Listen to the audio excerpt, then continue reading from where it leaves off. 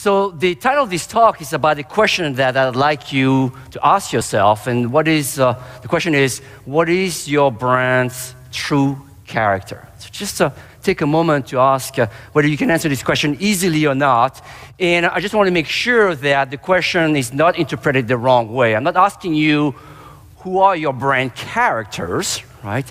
I'm asking you to think about what is your brand's true character. So what do I mean by that? You can go to the dictionary and look for definitions of character in general as applied to people, and you'll hear definitions that would say the combinations of mental characteristics and behaviors that distinguishes an individual or a group. Okay, so the distinguishing nature of something, the mental and moral qualities distinctive to an individual, the quality of being an individual typically in an interesting or unusual way. So really what I'm asking you to think about, what is your brand's true character? I'm asking you to think about something that is deep inside your brand that pertains to its mental, moral, or behavioral characters that really sets it apart from other entities, other brands that exist in the marketplace.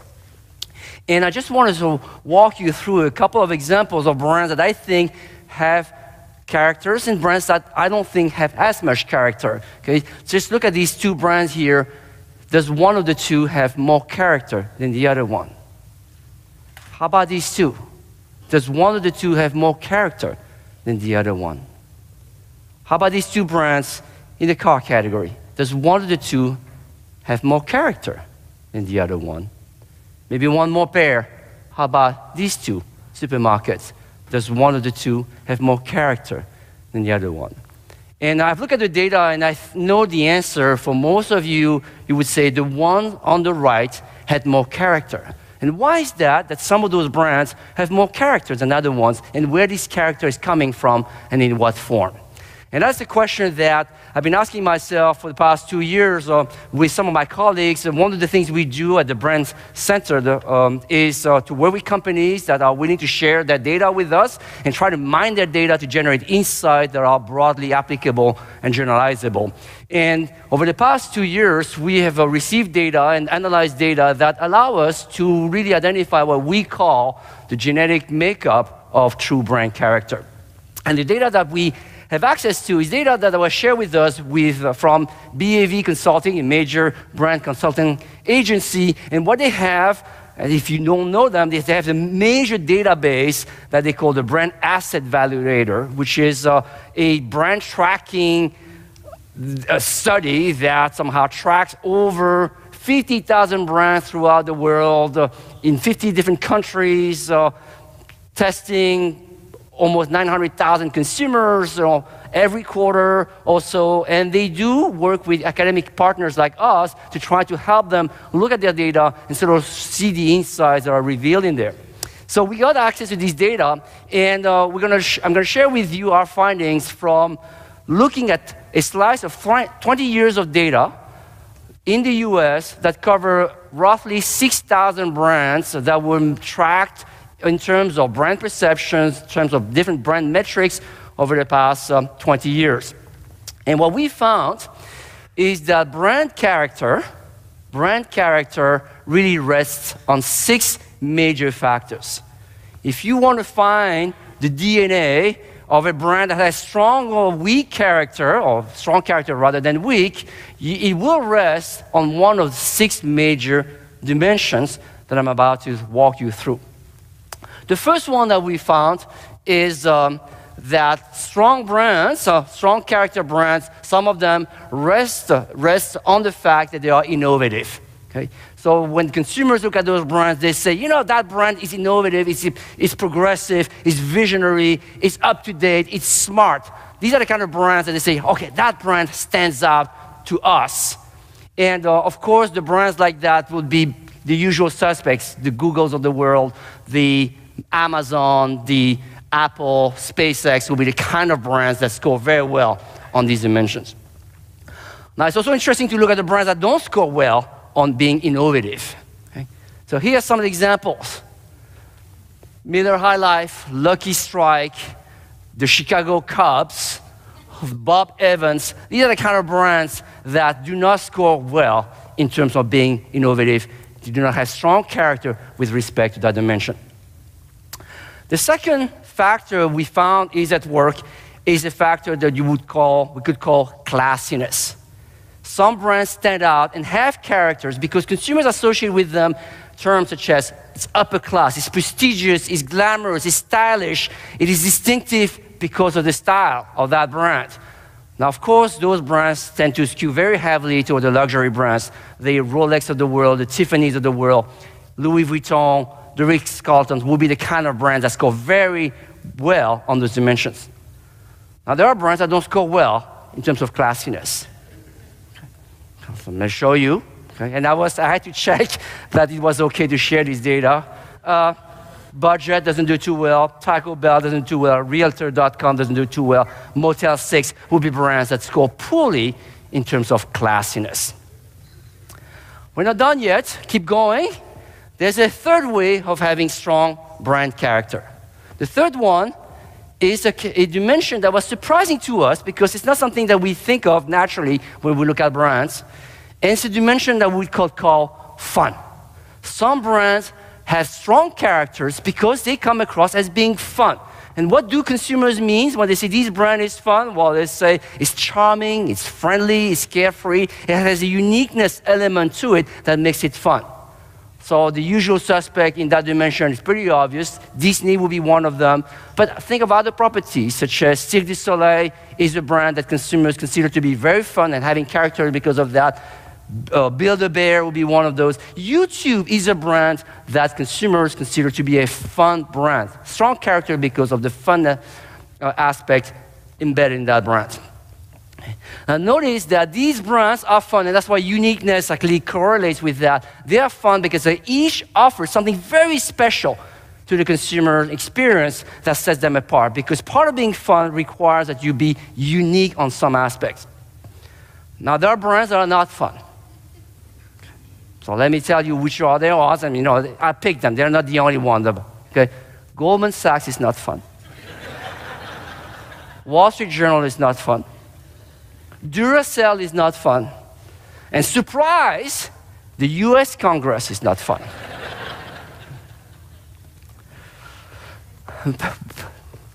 One fourth dimension that we identify, and this is a very important one, is a dimension that you could call trustworthiness, dependability, something like that. There are brands that are not glamorous, they're not fun necessarily, they are not innovative per se, but consumers just really like them because they associate with them things such as it's trustworthy, it's reliable, I think it's the best brand in that category, it does the job well, it's high quality, it's traditional. That's the kind of things that consumers are picking up on. Okay? And brands like that are heavily product focused. We heard about Ziploc being one of the brands mentioned earlier. Band-Aid will be a classic one. John Deere, Levi's, traditional products that we interact with on a daily basis, and that somehow we come to trust over the years. Now there are brands that we don't trust. Bitcoin is low on trustworthiness. Kardashian collection, not very good on trustworthiness. MySpace scored low on that dimension. Now, surprisingly, I didn't know how it came about, but Cialis, low on trustworthiness. So there's something about dependability that somehow doesn't score well. I don't know where that comes from. The next dimension we found is something that we could call, for lack of a better term, daring energy. There are brands that stand out in terms of character because people say, this is an energetic brand. Dynamic, it's daring, it's rugged, it's arrogant. It's some brands that are very action-oriented, that are very confident, they are go-getter type of brands. So in that space, you have a lot of very sports-oriented properties. So the Olympic Games, or any of the professional leagues, NASCAR is one of them. But then other brands, such as Six Flags, some of the movie properties, like Star Wars, very energetic, dynamic. There are things that move along, very action-oriented. These brands are doing very well on the daring energy. There are some brands that don't do well on that dimension. It's not necessarily a bad thing, but brands such as Healthy Choice, Curel, Campbell's, Comfort Inn, brands that are somehow laid back, that are soothing, do not score well on this daring energy dimension. The sixth factor, and the last one I'll share with you, and that's the last one that I have to share with you, is a dimension that we could call caring. Does the brand seem to care about others? It's not caring about themselves, but caring about others. That's very important. You will see in the dimensions that consumers are picking up. They say it's socially responsible, it's kind, it's helpful, it's obliging, it is independent in the way it does things compared to other brands. And brands that do very well in that dimension will be mostly, as you would suspect, a lot of non-for-profit charity type of brands. Habitat for Humanity would be one like that. But other brands such as Sesame Street, PBS, Walgreens do very well in that dimension. Some brands that do not do well in the caring dimension, who doesn't care? Ask yourself. Surprisingly, it makes sense once you see them. The brands that do score poorly on caring are brands that are very self-focused. Brands like Under Armour, Beats, IMAX Theater, Dyson. Brands where the attention is on the self and the consumer's own personal experience. These are the brands that are seen as being less caring. So, in a nutshell, we have 6 major pillars for building strong brand characters. Okay? So now, let's sort of see whether it matters or not to have strong brand characters. And we plow through the data and we correlated these dimensions and the scores on brand characters with the various metrics and share with you some of the results. So here's our different profiles. Let me sort of share with you some of the results in terms of brand character. Quick service restaurants, let's sort of see on the x-axis is a measure of how high you score on brand character, so basically how high your bars would be across the board.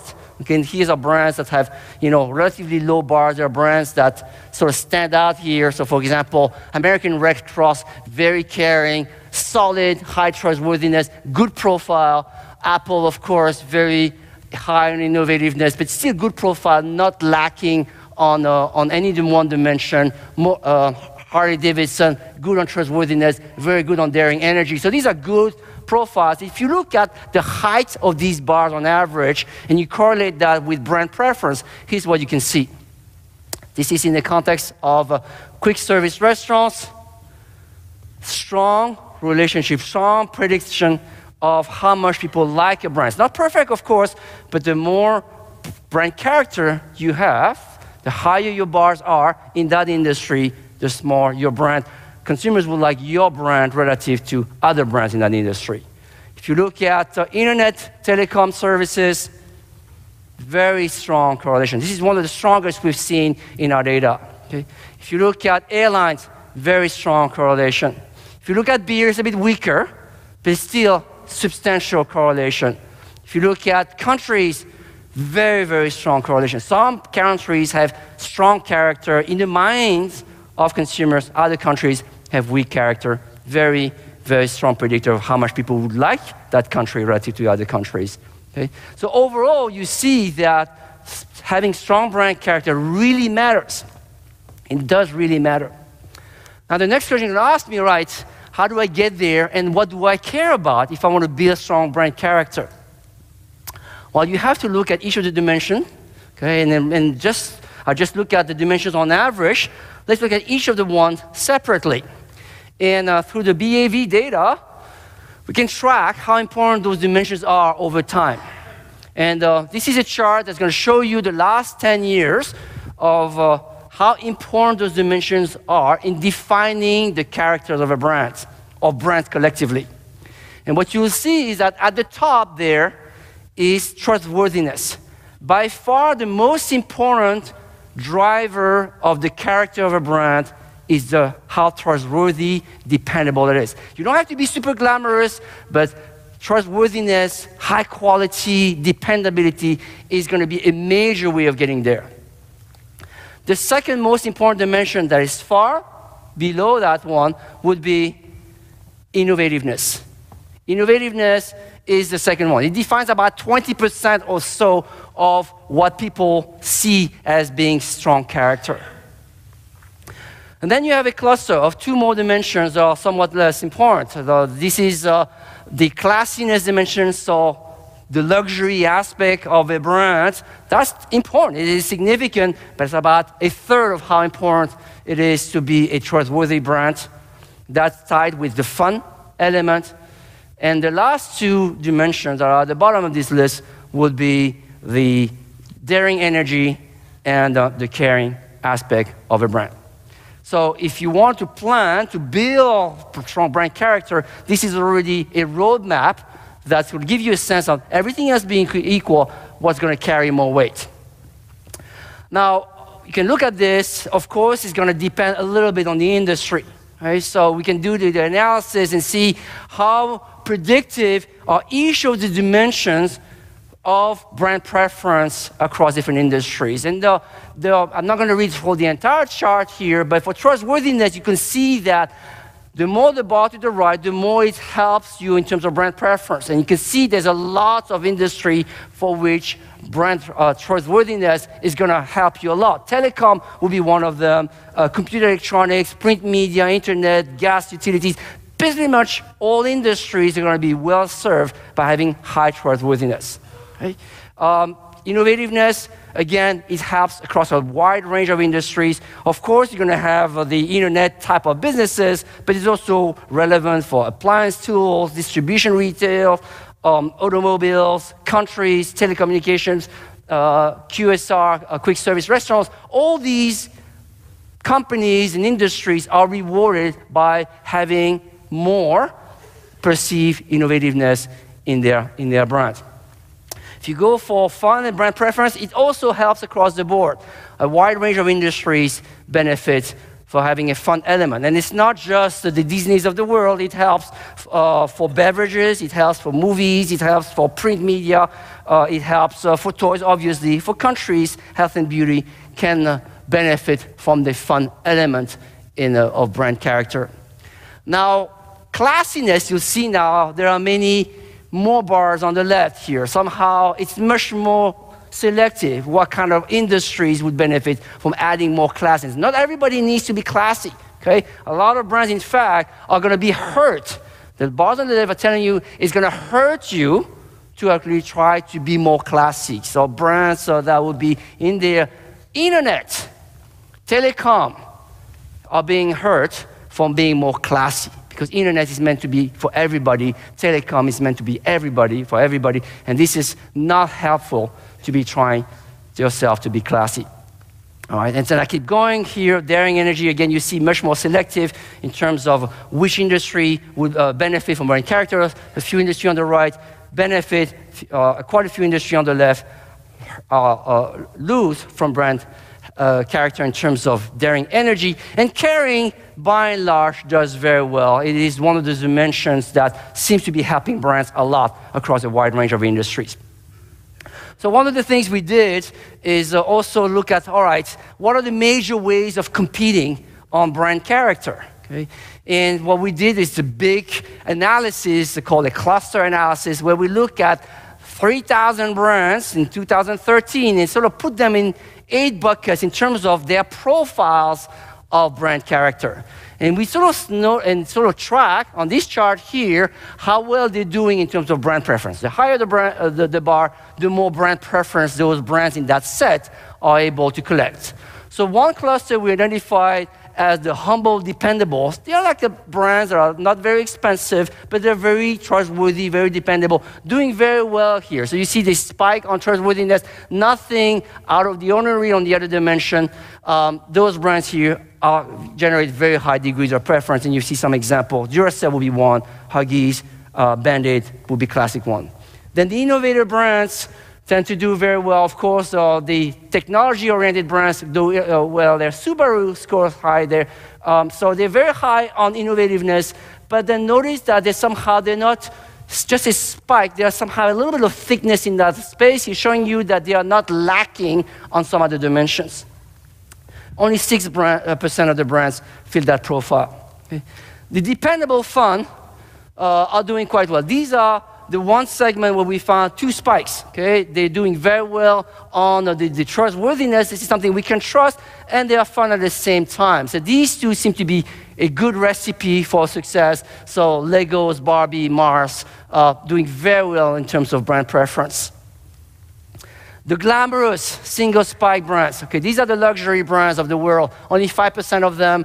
They have a single peak here that you see on the classiness. Not too narrow the width here, telling you they're not lacking too much on the dimensions, but they tend to be single peak. Those ones are doing okay, in terms of brand preference, but not outstanding. Okay. We have the vigorous brands. Okay, these are the macho brands, if you will. Playboy, Marlboro, NASCAR, Kentucky Derby, Guinness, the brands that are mostly driven by daring energy.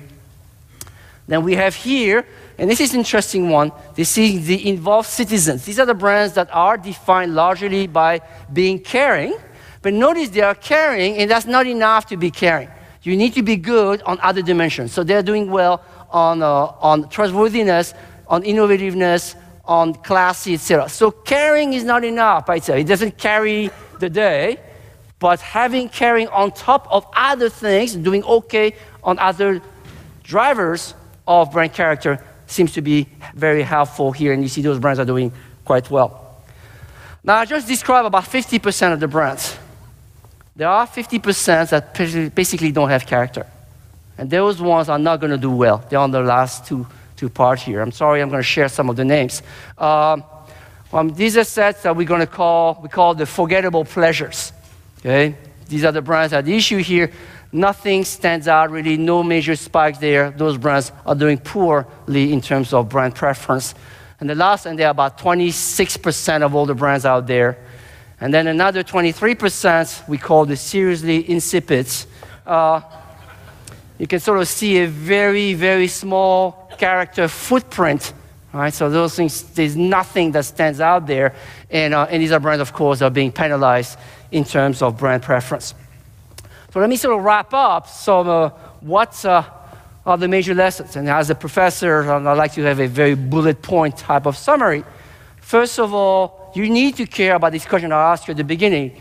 The character of your brand matters. And I'll show you a lot of data about that.